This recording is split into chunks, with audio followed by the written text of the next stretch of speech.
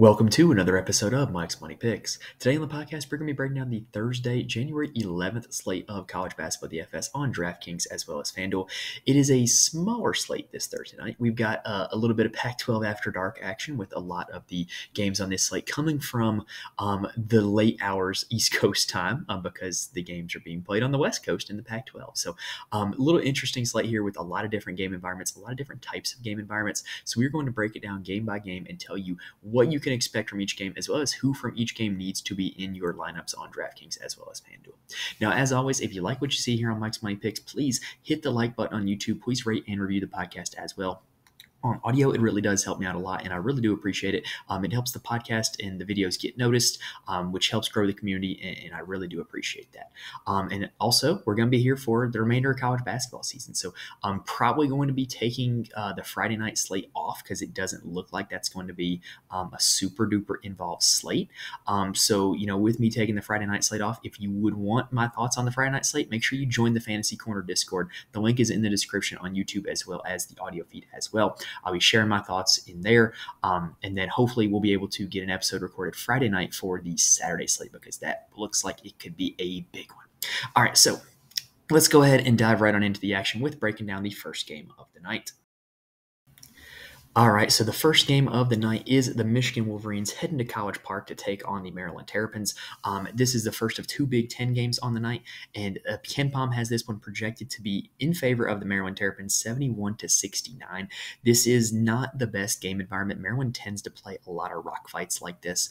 Their games tend to not see the highest total, so not shocking that this one only checks in with a total of 140, which is not terrible, but it is the second lowest of the night because we do have some particularly juicy game environments here on the slate. Now, for Michigan, we have to talk about the curious case of Doug McDaniel. So Doug McDaniel is Michigan's starting point guard, and he is suspended for 6 road games. Not 6 games, 6 road games. I don't know what he could have possibly done to get that specific suspension. Like, did he get caught doing something he wasn't supposed to be doing on a road trip, like bringing a girl to a hotel room or caught smoking weed? I don't know. Like, there's not really a whole lot of details on it. It could be an academic issue. I don't know. I'm not going to speculate on that part of it. But here's what I am going to try to speculate on. This is a road game, so this is going to be played without Doug McDaniel, and we're going to get 6 more of these games where Michigan is going to have to play them without Doug McDaniel. Well, that vacates a lot because Doug McDaniel plays 36 minutes a game, and he also plays this season on a 25% usage rate. So you're going to have to see 36 more minutes out of other guys, as well as 25% usage out of other guys on this Michigan team. Obviously, this has to benefit their other best player, Olivia Nkamwa, who is second on the team in usage on the season, and his average about 32 fantasy points on the season at a salary of $8,100. Like, he could be in line for a big-time shot night without Doug McDaniel there.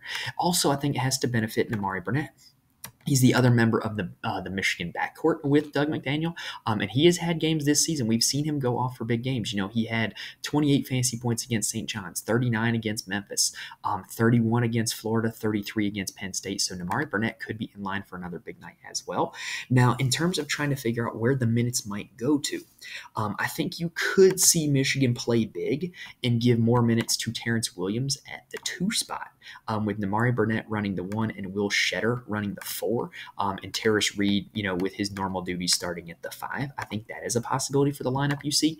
But when you look at what Michigan, I did that on the college football podcast too. Why do I always want to call Michigan Memphis? I don't understand that. Anyway, Michigan this season has played just a little bit without Doug McDaniel. Like I said, he averages 36 minutes a game. But all of their favorite lineups without Doug McDaniel have Jalen Llewellyn as the starting, or not as the starting, but as the point guard. So could we see Jalen Llewellyn play point guard for this Michigan team tomorrow night? I think it's a possibility. He was a very highly recruited freshman who came in last season and looked pretty good and then had a season-ending injury and is kind of just working his way back towards relevance. He's been coming off the bench this year for Michigan. I don't know if he will end up being the starting point guard, but that is an incredibly interesting value play with Llewellyn at $3,200 if he does in fact end up as the starting point guard. So this is one where I'm going to be monitoring Twitter, checking, the beat writers and all that to see if I know or if I can figure out who the Michigan starting lineup is going to be, because if it does end up being Llewellyn, he's going to be the value play of the slate. If not Llewellyn, then I think Burnett and Nkamwa are in really good spots. Now, on the Maryland side, This has become a two-man team since they have started conference play. And those two men are Jameer Young and Julian Reese. Jameer Young is the transfer from Charlotte who gets a ton of shots. In his last 3 games, he's attempted no less than 17 shots in every game. He's put up no less than 33 fantasy points in every game. Julian Reese is the second of that two-man crew. He is their starting center. He has been a little more up and down in terms of the fantasy production, but the ceiling is absolutely there. We have seen him have 3 games over 48 fantasy points so far this ceiling. So with all the usage that he's getting in Michigan, not exactly being a terrible matchup for big men, I definitely could see Julian Reese having a big night against the Wolverines. Outside of them, the two of them combined for a 65% usage rate in their last game, and they scored over half of Maryland's points in that game. So it's really hard to get excited about anybody else from this Maryland team. If you made me pick one, Jamie Kaiser Jr. is starting to see his minutes steadily go upward. He's playing a little bit more because of the injury to Jahari Long, who is their backup point guard. And so maybe Jamie Kaiser could do a little something at $3,800. I don't know. I don't think it's a great play, but it's just something to monitor going forward because he is a talented freshman. He is a guy they're probably going to look to get more involved as the season goes on. Now, the next game of the night is going to be FAU heading to New Orleans to take on Tulane. This one, KenPom has projected to be FAU 86-79. That is a total of 165 points, which puts it as the highest total on the slate. Now, why is that total so high? Well, it's because of Tulane.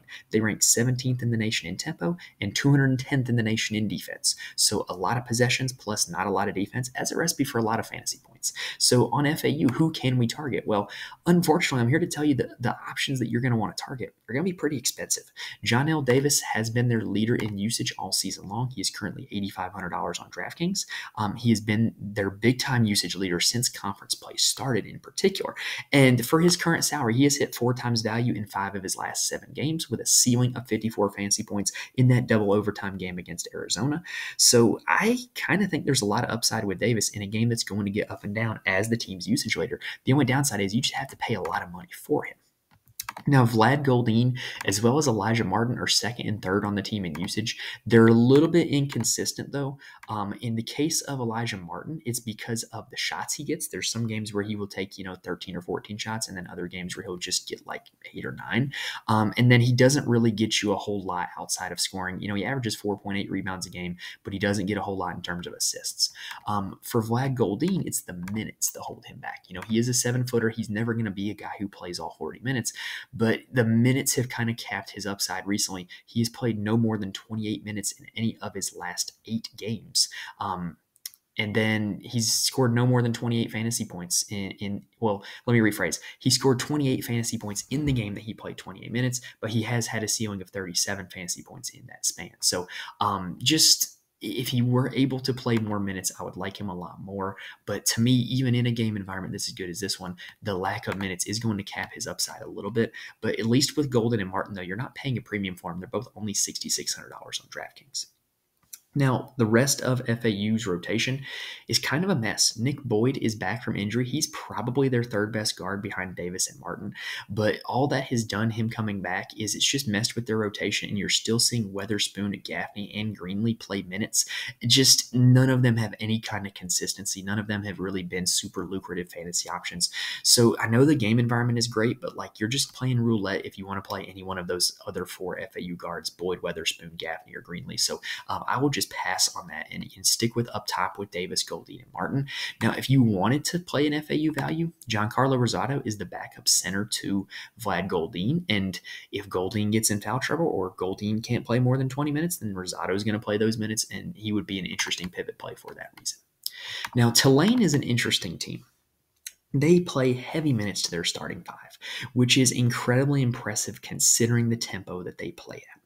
Now, what's also more interesting is the way they use Kevin Cross. They are essentially using him as a 6'8" point forward. He is the tallest guy on the team, but he is the one who's bringing the ball up the court, and he currently averages 16.8 points, 8.2 boards, and 5 assists per game. This guy can fill up the stat sheet, y'all, and he has shown a massive ceiling. He had 60 points in a game earlier this season against Southern and 72 against Furman in a game that went 117-110 as the final. So incredible upside for Kevin Cross. Yes, he is $9,000, but this is a game environment that is going to be elite, and he is an option in it that is going to be elite. And I honestly don't exactly know who FAU is going to use to guard him. I don't think they're going to want to put big flag Goldine on him, and I don't think any of FAU's guards are big enough and physical enough to guard him. So definitely going to be interesting to see how that matchup turns out.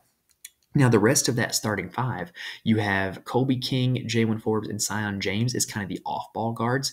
And look, I'll be honest, every time Tulane's been on the slate, I can't get him right. I'll play King and it's Forbes that goes off. I'll play Forbes and it's James that goes off. It's a really hard situation to get right.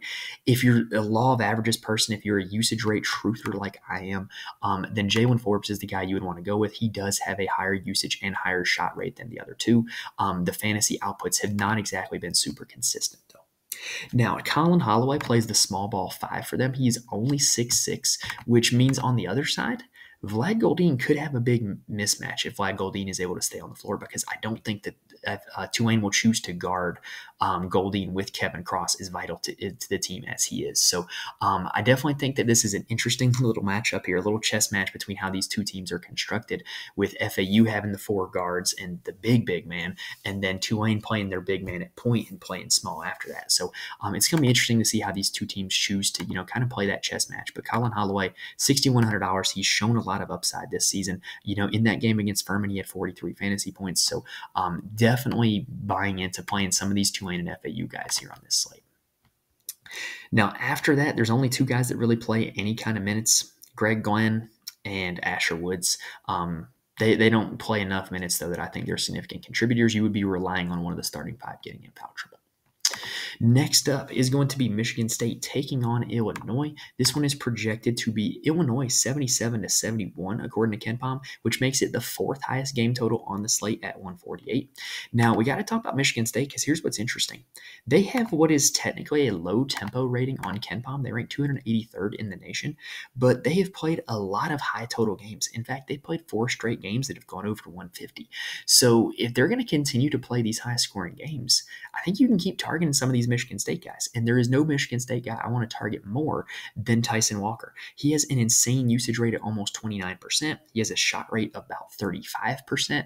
And if he's going to get that many shots, he's going to have that much usage, he's going to score a lot of fantasy points. And currently, he's sitting at $8,200. He has been above 34 fantasy points in his last 3. We would take that at that salary. So definitely in favor of playing Tyson Walker on this slate.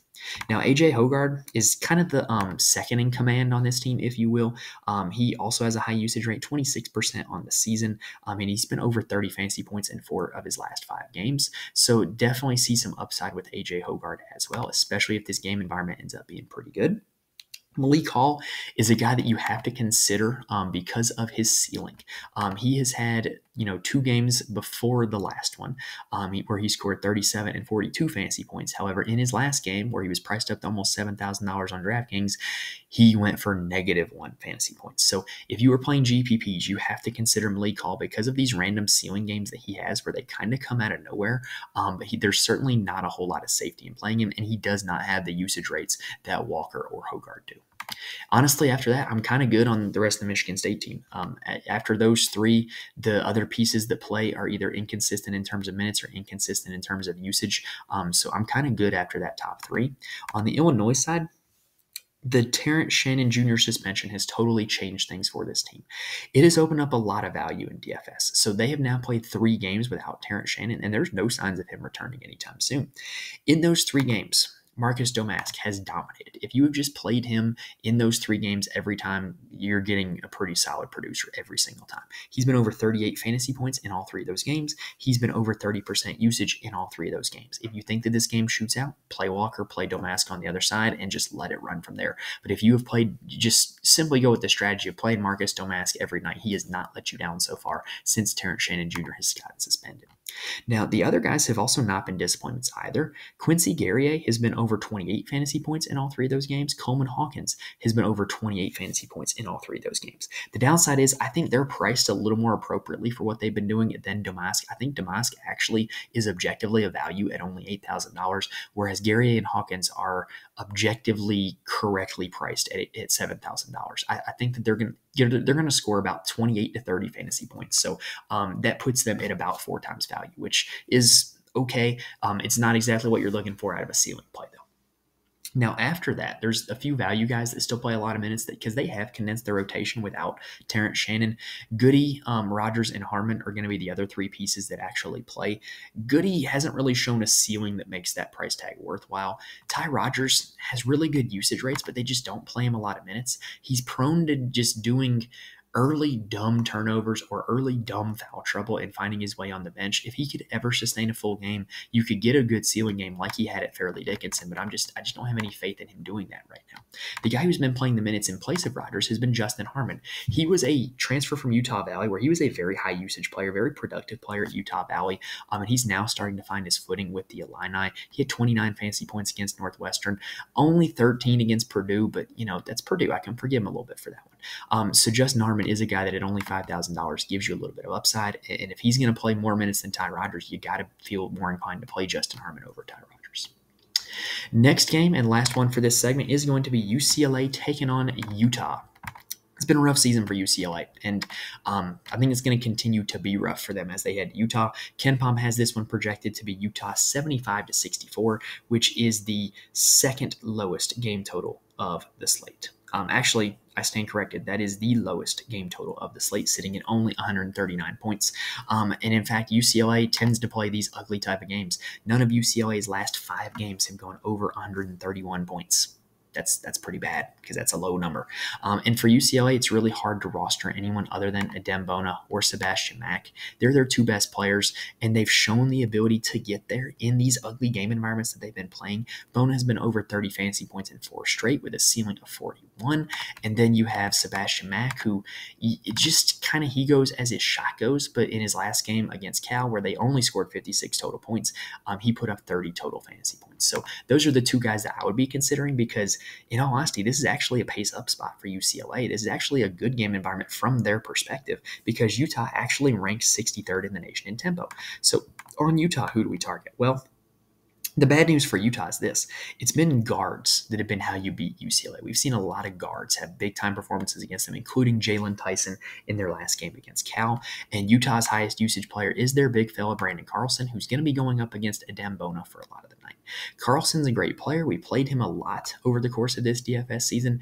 I think it's a pass for me this time, knowing that he's going up against a tough defensive matchup in Adem Bona and knowing that it's guards that have done the damage against the Bruins. So which guard can do the damage in this game? Well, Gabe Madsen, Rolly Worcester, and Davon Smith have all been about a 20% usage rate in conference play.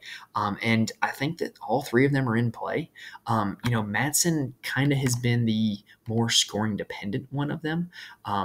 Whereas you've got Raleigh Worcester, who can really rack up rebounds and assists. And then Davon Smith is kind of the wild card. If you've been following us all season long, he is a transfer from Georgia Tech who I've been playing a lot of because he really filled up the stat sheet when he was at Georgia Tech. And he had a few games at the start of conference play where he really filled up the stat sheet as well. 21 fantasy points against Washington State, 28 against Washington. He's now priced more appropriately at $5,500. But if he ends up getting more minutes, he's a guy that can really give you a big game. I think that the value ceiling is higher on Smith than Madsen or Worcester. The one that I would be more likely to play would probably be Worcester. That's just my opinion. All right, that does it for the first 4 games. So let's take ourselves a little breather and then let's break down the last 3. All right, so before we break down the last 3 games, I do want to mention there are some places where you can get more information from me. First off, you can follow me on Twitter, aka X at Mike's Money Picks. I tweet out the DFS rundown for every college basketball slate where I just break down some of my favorite categorical plays. I'm also more than happy to answer any lineup-based questions that you might have for me. And also, I do make any announcements for the show, any updates for the show available on Twitter, so you can just keep up with us that way. I'm also in the Fantasy Corner Discord. Link is in the description below on YouTube as well as on the audio feed. It's a lot of smart people talking DFS for a lot of different sports. We've got college basketball, NBA, NFL, golf, all covered in there. And so if you're just looking for people to bounce ideas off of, talk strategy, talk plays, or just sweat it out together, it's a lot of fun, and I highly recommend joining if you're looking for more people to talk about DFS with.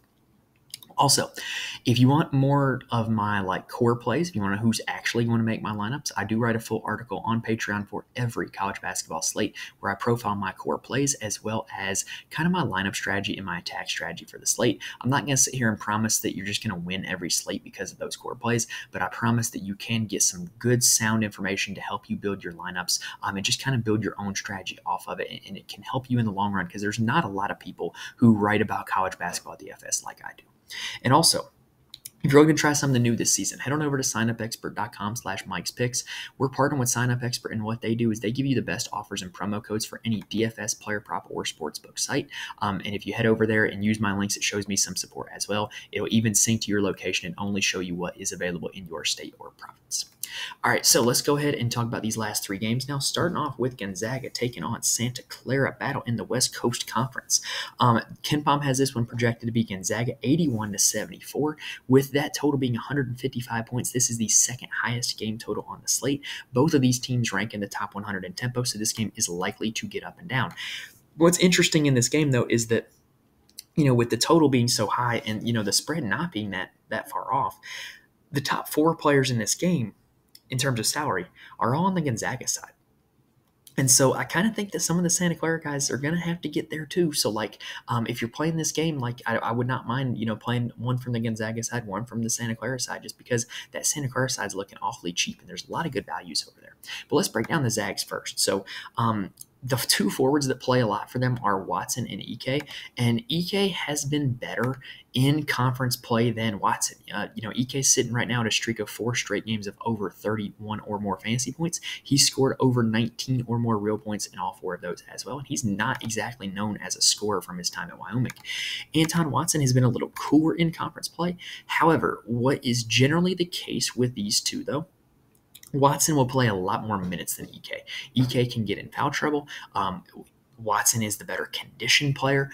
So to me, Ike is more productive if all else is equal. But in a high tempo pace up game that's going to feature a lot of possessions, I kind of want the guy that's going to be on the floor for more of those possessions. And so Anton Watson does become intriguing for that reason. If you think this game gets going up and down, Watson is the more appealing of the two options as opposed to Ike. Now, Ryan Nembhard, to me, is the obvious stacking partner, and if I'm playing anybody from the Zags, I'm going to play them with Ryan Nembhard. He averages about 6 assists per game, and his big-time games come when he really fills up the stat sheet in terms of all of the categories. And so if he's filling up all those categories, that likely means the game's going up and down, and it likely means someone else from Gonzaga is going to be the beneficiary of all those assists. Because of how heavy Gonzaga plays their starting 5, I'm not super-duper interested in anybody outside of Watson, Ike, or Nembhard.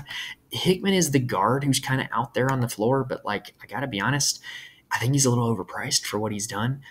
He's been very good at the start of conference play, but I would be much more likely to play him if he were even $6,000 as opposed to $6,800 on DraftKings. Now, on the Santa Clara side, there's 3 guys that have been their guys since the start of conference play, and that is Carlos Marshall Jr., Adama Ball, and then I can't remember his first name, Johnny O'Neal. Those have been their 3 guys since the start of conference play. So those would kind of be the 3 that I would go with, right?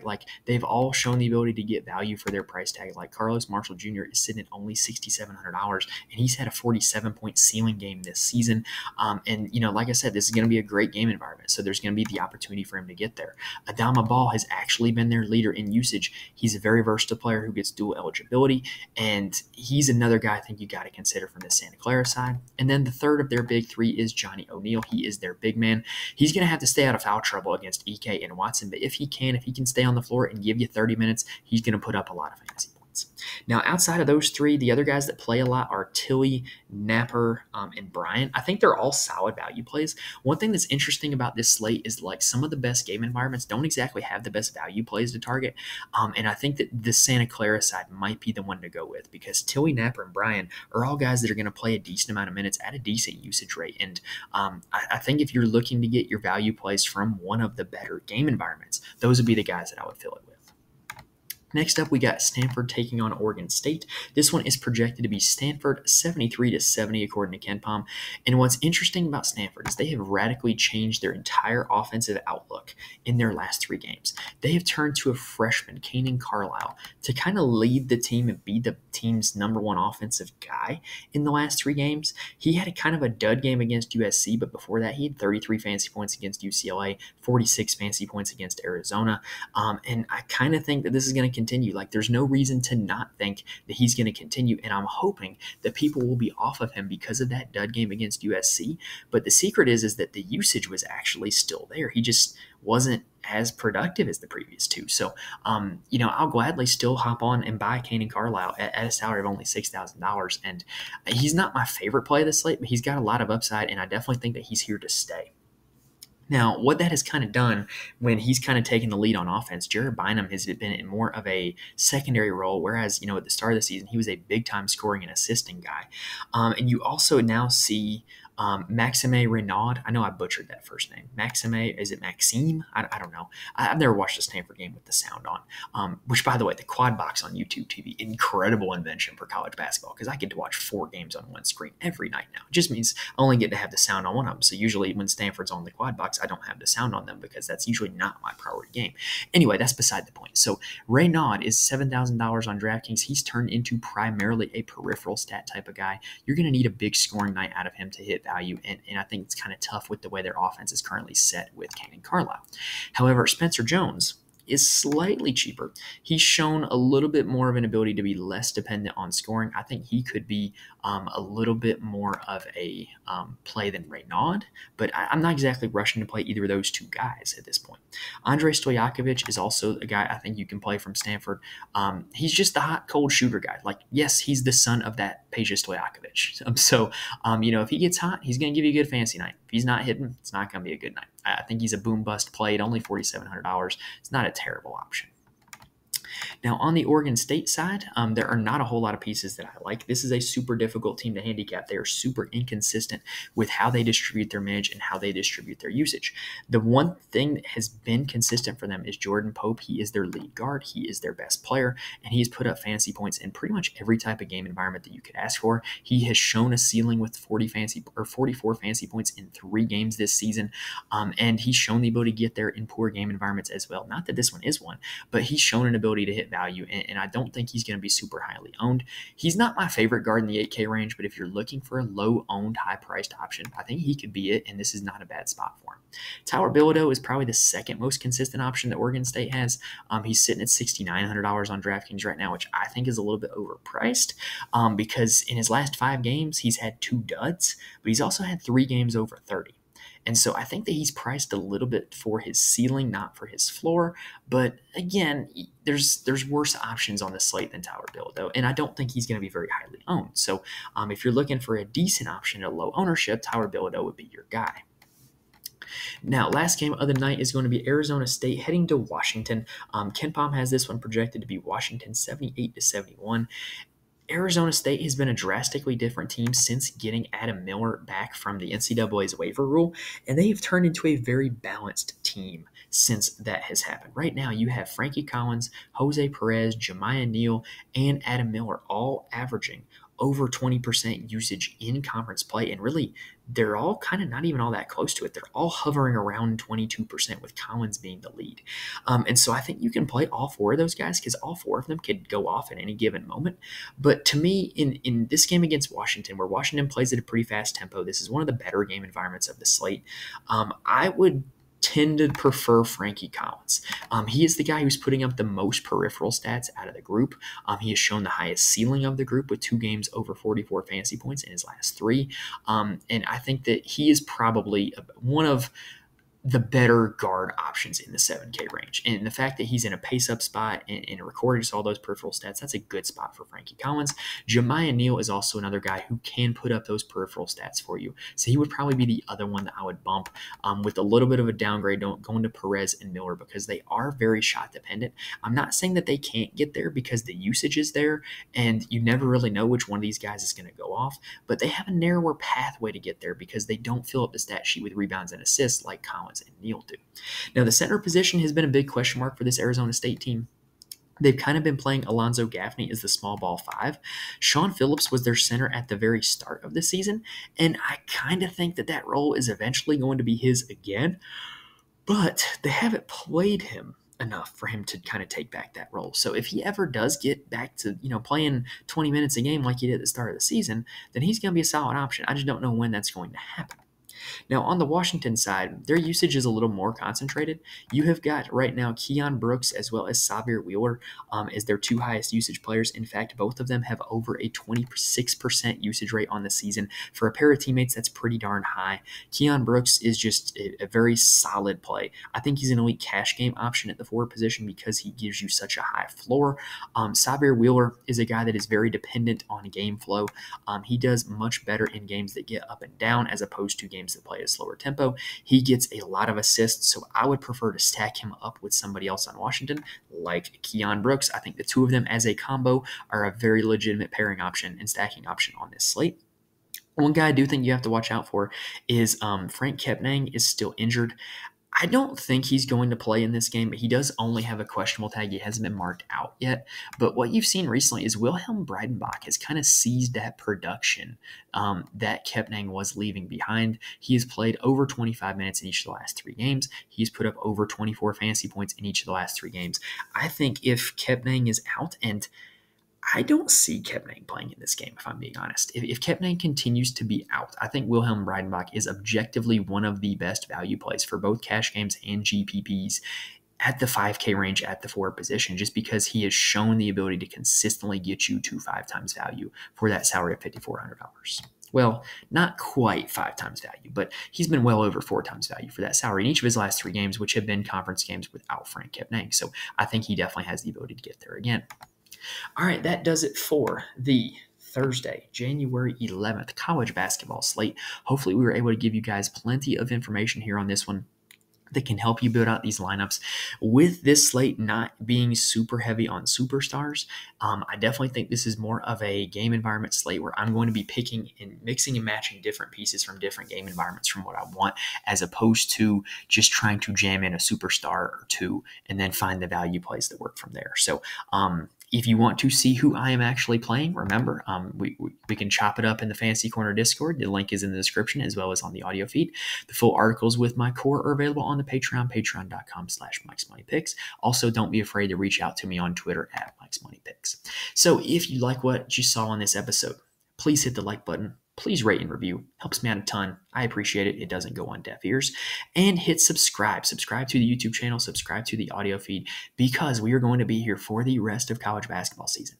But remember, if we're ever not here for a college basketball slate, check us out in the Fantasy Corner Discord. I'll be more than happy to chop it up in there pretty much any day. Even if I don't do a college basketball show, I'm going to be doing my research. I'm going to be building lineups. So I'll be more than happy to talk strategy and talk plays in there as well. All right, so that does it for this episode, y'all. So, like I said, you hit that subscribe button. You can be notified when new episodes drop, like all of our weekly NFL playoff content, which I'm hoping to be dropping some tomorrow night, as well as all of our college basketball content that comes out weekly and golf content that comes out weekly as well. So, hopefully I was able to give you guys some good information that's going to help you build some winning lineups here on this show. Thank you guys for watching and listening to this point. Best of luck to you, and I will see you guys next time.